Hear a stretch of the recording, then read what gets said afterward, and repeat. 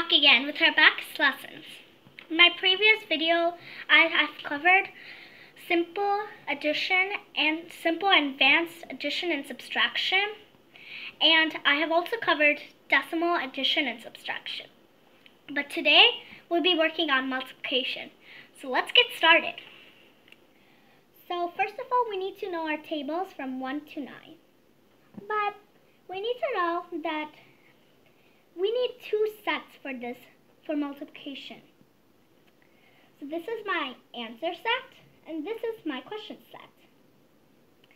And when I say set, I mean each and every 4 dots is a set. So this is a set, this is a set, this is a set, and this is a set too. But now it's up to you, whichever two sets you choose. So for me, this is my answer set, and this is my question set. But in my previous videos, we did addition and subtraction, and this was the units rod, and tens, hundreds, and so on. And in my decimal, this is our units and decimal rod, and this is tens, hundreds, thousands. But now this will be different. Each set will have its individual units rod. So this is a units rod, and this is also a units rod. And you know what? You could choose any two sets, like this set and this set. That's up to you. So now let's get started. Let's do 13 times 8. First, we'll see which is a bigger number, 13 or 8. Obviously, 13. So considering this is my units and tens rod, I'm going to place 13. 1, 3, 13. Now, I'm going to multiply each of the numbers by 8.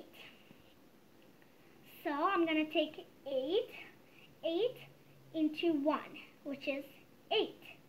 And I'm going to place 8 on the tens rod, since my 1 is on the tens rod too. I can subtract it to show that I'm done with that number, or I can leave it there. It doesn't really matter. So next we do 8 times 3. I'm supposed to do that on my ones rod, but since it's a 2-digit number, I cannot fit it on one rod. I need to take help of my tens rod. Well, tens rod is too full, so I guess I'm gonna have to go to my hundreds rod. I'm gonna add 100, subtract the 80, and add a 4. What I just used here is a big friend process. And at this point, this time of the video, if you're like confused, go back in my other videos where I explained big boss and small boss. So let's try another one. Let's do 9 times 17. This time, again, we choose the bigger number, which is 17. 1, 7. 17, I place that on my question set. Now I need to multiply each of the numbers individually by 9. So first I'll do 9 times 1, which is 9. Again, I place that on my tens rod. Then I have to do 9 times 7, which is 63. I'm supposed to do that on my ones rod, but 2-digit, I cannot fit that all onto ones rod, so I need to take help on my tens rod. But my tens rod is full. So again, I'm taking help of my hundreds rod. I'm going to add 100, subtract the 40, and add a 3. That gives us the answer of 153. Now we'll still be doing multiplication, but we'll be trying 3-digit into 1-digit. So let's say we do 672 times 6. Again, I place the bigger number on my question set. But this time I'll start with my hundreds place. 672. Then I multiply each of the numbers by 6. Well, this time, 6 times 6 is 36. But I need to end my answer on the hundreds rod. So I cannot exactly start on the hundreds rod because it's a 2-digit number. I'm going to start on my thousandths rod. 36. Then I'm going to do 6 times 7, which is 42. 42. Then I'm going to do 6 times 2, which is 12. 1, 2, 12, which gives us the answer of 4032, 4032. Now let's try another problem, which is 4-digit number into 1-digit number. It's the same process. I take the bigger number on my question set. So let's do 2,902 times 3. I'll place 2,902 on my question set. Then I multiply each numbers by 3. So 3 times 2 is 6. I'm going to place that on my thousandths rod since my 2 is on my thousandths rod. And it finishes at the thousandths rod. Then I'll do 3 times 9, 27. I'm supposed to do that on my hundredths rod. But since I don't have space, I'm going to take help on my thousandths rod. Then I'm going to do 3 times 0, which is 0.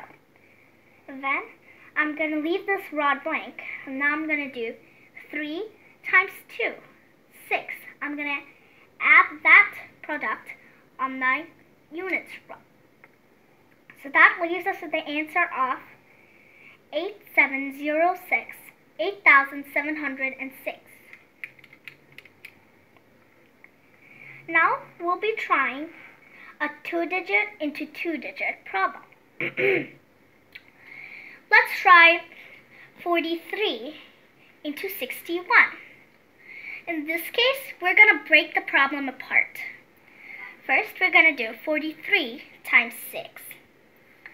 So I'm going to place the bigger number on my question set, 43. Then I multiply it by 6. 6 times 4, 24. 6 times 3, 18. Which leaves us with the answer 258. But ideally in my question when I do 43 into 61, 6 is a 60. So I'm going to have to add a 0 over here. So the answer is 2580. But I'm not done with the problem yet, because I need to do 43 into 1, because I'm breaking down the problem. And 43 into 1, as we can, almost all of us can do it in our heads, it's 43. Then we're just going to have to add the numbers up. 2,580 plus 43 plus 43, which gives us the answer of 2623. So now we're going to try square problems. And these are just like some normal problems, and we can do them by multiplication too. But doing square is a much easier and a much faster way. So let's get to it. Let's try 65 square. So first, whenever I see it's a 2-digit number ending with a 5, there's a really easy technique to do it. All we have to do is take the last number, which is 5, and I square 5. 5 times 5, 25. And then we take the first number and multiply it by the next number.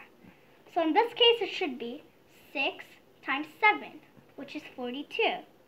Then I put it together as 4225. Now, the same way we could do a different problem like 35 square. As long as it is a 2-digit number and it ends with a 5, we can do it in the same method. Now let's try square, but with a slightly harder problem. So let's try 73 square. Again, we can do this by multiplication, but this is a much faster and effective way to do it. So For 73, it does not end with a 5, so I cannot apply this technique. This time, I'm going to keep my abacus at the side, but yeah. So, at first I need to round 73 to 70 or 80. And 73 is closest to 70. So I'll round 73 to 70. And then, with my abacus, I'll do 73 minus 70, which is 3. I'm going to be needing the difference of 3 later. So I'm going to just write that in the corner. Then I need to do 70 into 73 plus 3. 73 plus 3 is 76. So I need to multiply 76 by 70. So first I'm going to do 76 into 7. And I need to remember to add the 0 from 70 at the end. So, as usual, I'm going to take the bigger number, 76, and place it on my question set. Then, I'm going to do 7 times 7, 49. 4, 9. Then I'm going to do 7 times 6, 42. Which leaves us the result of 5320. But we're not over yet. Remember when I said we might need the difference handy later?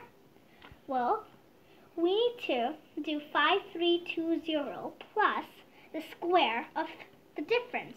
For our case, the difference is 3. So 3 square is 9. So we need to do 5,320 plus 9, which should be plus 9, 5,329. And that's it, I guess. That's it for today. See you in my next videos. I hope you enjoyed. And like, subscribe, and feel free to ask me any questions in the comments below, and I'll do my best to answer them. Thank you for listening.